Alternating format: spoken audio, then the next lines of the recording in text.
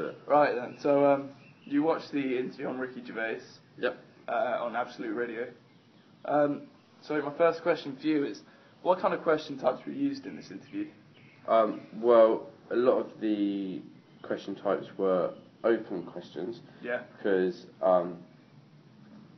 the questions were not just about one specific thing, so it couldn't be like a yes or no answer because... Yeah, so you had to elaborate on it. Yeah, exactly. Yeah, so Ricky then answered with a lot of detail and elaborate answers.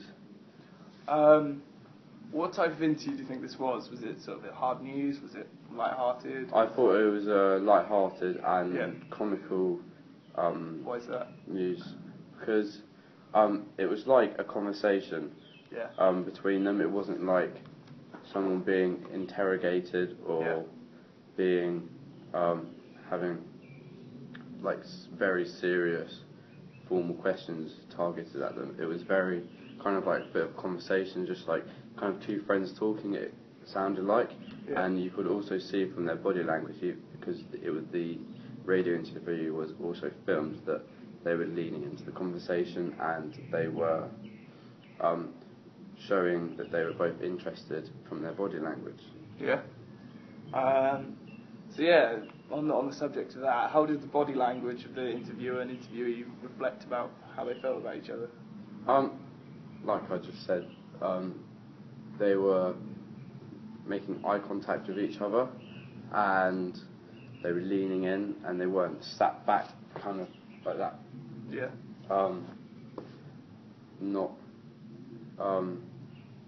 They were engaging because they were talking at each other and looking at each other and they're friends as well. They already know each other, so yeah, and you could tell that definitely from their body language, by just while they were sitting and acting. So what about the topics? Ricky talking about what he's been up to and stuff. Yeah, talking about doing his stand-up and how he does it for a career and how he enjoys it, and the questions he was being asked were very open, so it was like kind of, how do you find doing stand-up as a career with the audience? That was one of the questions, I think. And yeah, it was. That question was very open, so it wasn't a closed question. So you could just tell some stories about it just from that one question, and then they had a lot of kind of sub-questions from that, and it was more like a conversation rather than his question, here's a blunt answer. It was very detailed and in-depth, like a conversation. Yeah. So were they listening actively?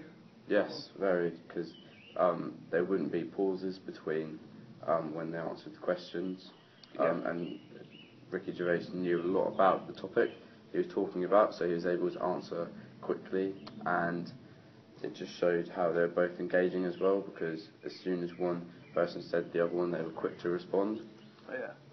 And last of all, how do you feel the interview was structured? I mean, did it all fit in with what was being said? Yeah, because they kind of had, although the whole thing was very light-hearted, they kind of had more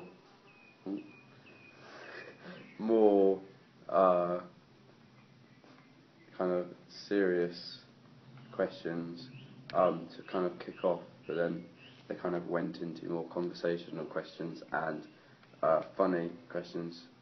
Yeah. So you kind of got eased into the interview well. Yeah.